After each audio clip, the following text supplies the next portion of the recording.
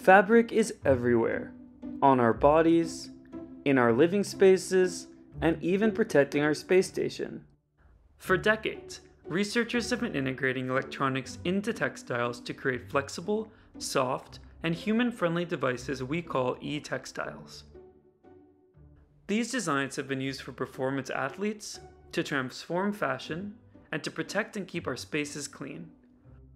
The Future Technologies R&D group at Accenture Labs is exploring how e-textiles may be used in these and many other applications.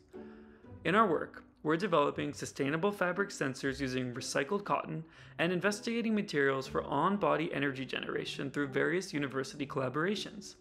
At the core of these e-textile innovations are soft, flexible, and fabric-compatible electrical components. Whether using silver-coated threads for electrical interconnects or fabric-based heating elements, e-textile devices rely on electronic components that look a little different from conventional circuit boards. One necessary component has remained difficult to create for e-textiles: a power supply. Today's most advanced e-textile systems still rely on traditional rigid batteries or direct connection to wall power. We believe to enable the next generation of body-worn systems, we need a textile-based energy source, one that's flexible, sustainable, and capable of powering real-world devices for practical durations.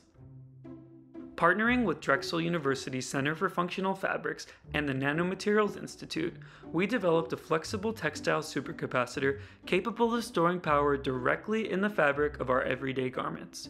The design will eventually enable on-body sensing, communication, haptics, and other functions already demonstrated within e-textiles. The design also has broad potential for AR and VR applications.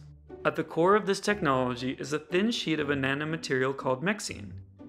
MXene is a class of materials discovered by Drexel researchers in 2011, made up of a few atomic layers of transition metal carbides and nitrides created by etching another class of ceramic materials called max phase. Similar to graphene, MXene is a two-dimensional conductor, creating unique properties that can be exploited in designs. To create the textile supercapacitor, yarns or fabrics are coated with MXene suspended in a liquid material for application, and as the liquid evaporates, MXene is left behind as a coating. These fabrics maintain their flexibility and functional properties after coating. Supercapacitors are formed by creating a sandwich structure that consists of alternating layers of MXene textile, cotton fabrics, and electrolytic gel. The sandwich is completed by adding a top and bottom electrode to make electrical contact. The stacked geometry increases the overall amount of energy that can be stored in a modular, flexible, and safe form. After fabrication, the MXene supercapacitor can be charged to store energy, which can provide power to sensors and other devices. This most recent work has demonstrated a single MXene supercapacitor supplying the power to sense and wirelessly transmit data for several hours using an unoptimized microcontroller.